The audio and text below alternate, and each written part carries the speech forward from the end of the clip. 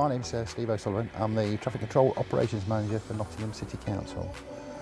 Yeah, Nottingham has been sort of very static with its move on CCTV over the last few years, and it's been noted that we're lacking in some areas as the city's expanding. The legacy systems we'd had were up to 25 years old, and so we had to look at newer, more economical ways of putting equipment in. Something more modern, bring us into the 21st century, and flexible as well. My name's Jay. I was the project manager for the Loxley House upgrade. Nottingham City Council are a client that we've been involved with for a number of years. We've done a lot of work with their other flagship sites, including Nottingham Castle and Woollerton Hall. They asked us to look into an upgrade of their existing CCTV platform, which was quite old and outdated and was restricting what they could achieve with the system. It was very expensive to add new cameras. It also had a number of challenges in that it had a combination of quite old equipment, quite new equipment, and trying to find a system that would work with them all was quite difficult.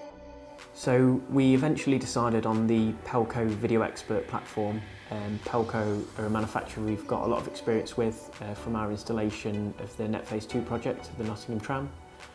And the Video Expert platform, because it integrated with the tram's existing infrastructure, it meant that from day one when we installed the very first server, they could view an additional 200 odd cameras from the Nottingham Tram network, which is obviously a massive bonus for them. We like the look of the Palco solution. It's very smooth, very easy to add to.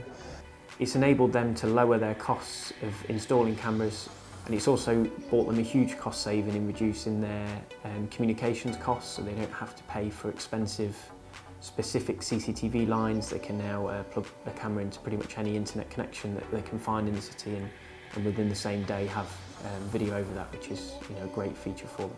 Well, the beauty of being able to move to IP is in the last year we've managed to put 40 cameras in nearly between the city and the county. It's meant that they have a much bigger network now. In total, if you include Nottingham Trams, it's nearly 400 cameras, which is great. It gives them fantastic visibility over the city.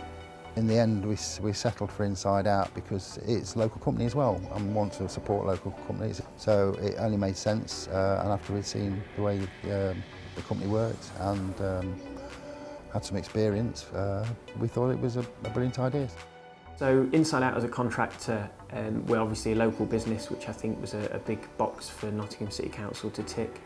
And our experience with the Palco platform and similar size and scale of networks like Nottingham Trams obviously played in our favour.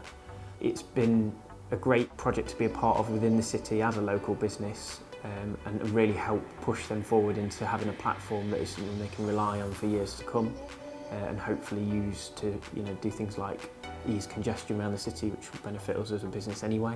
It's been really flexible, it's been very good. A fabulous experience to move over, to be honest.